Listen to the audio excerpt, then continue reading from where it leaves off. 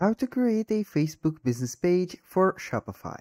Hello guys and welcome to this new tutorial. Today I am going to show you how you can create a business page for your Shopify store on Facebook. Here it is very easy to do. All you have to do is to follow up the tutorial from the beginning till the end and you will be good to go.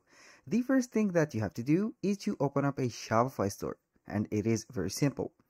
Now I'm going to open up my Facebook account that I have here. This is my account, and I'm going here to navigate through this sidebar on the left. Click see more.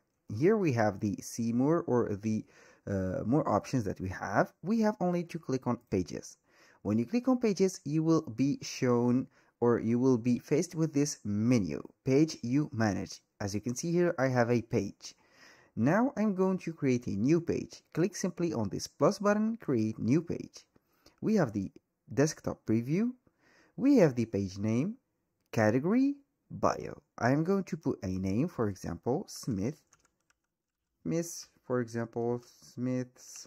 clothing or clothing. This is the page name.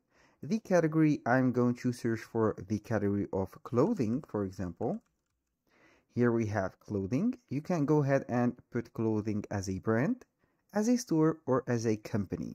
I'm going to put a clothing store. You can add some categories. It is up to you. For the bio, it is very simple and necessary step to do, even though it is optional. I'm going to put a little bio so the customers will see and be attracted to this page by the bio. Let's go ahead and write a little example for this bio. We are here to serve you the best quality, for example, clothings with premium materials. And here we go.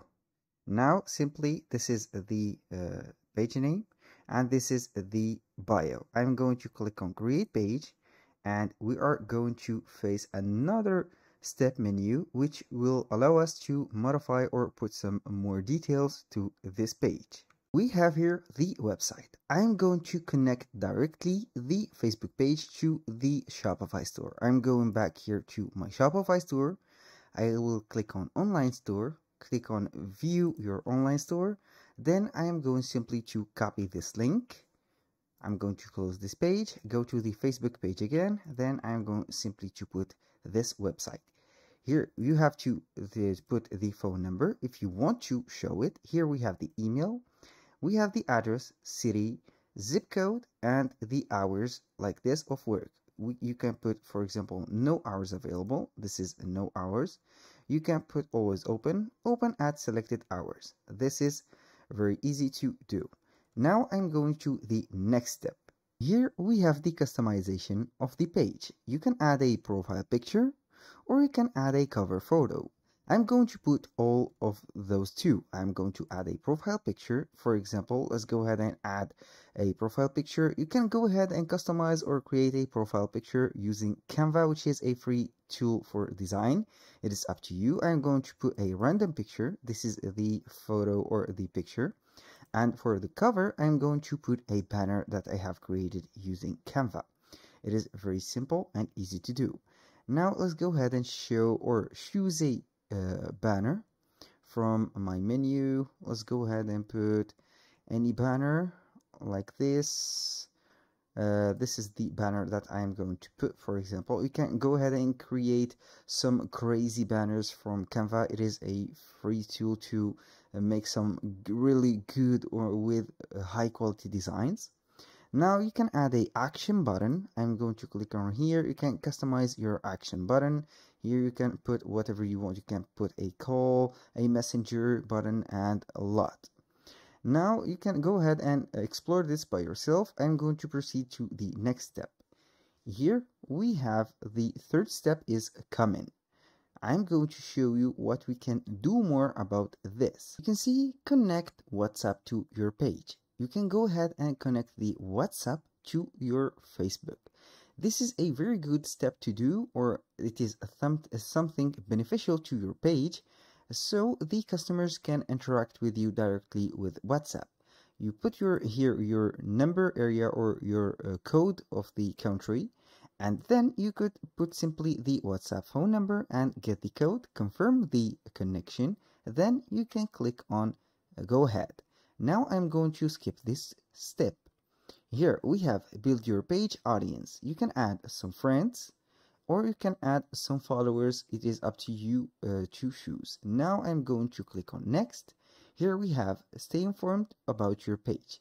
I'm going to set the notification on like this, and also we have the email and promotional emails about your page.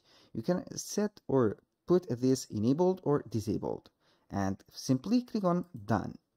Here it is finalizing the steps and making the page. Here we have the page, and this is the update that we have made from the banner and the profile picture. Now we have the page, we have everything set up, and now I'm going to put or add something.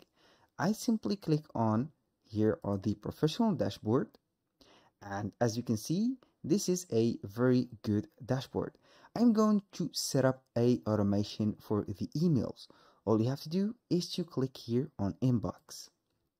When you click on inbox, it will set you to a page, as you can see here, and then you can go ahead and put, for example, the messenger. You can put an automation here, respond to messages, set up automations, and more.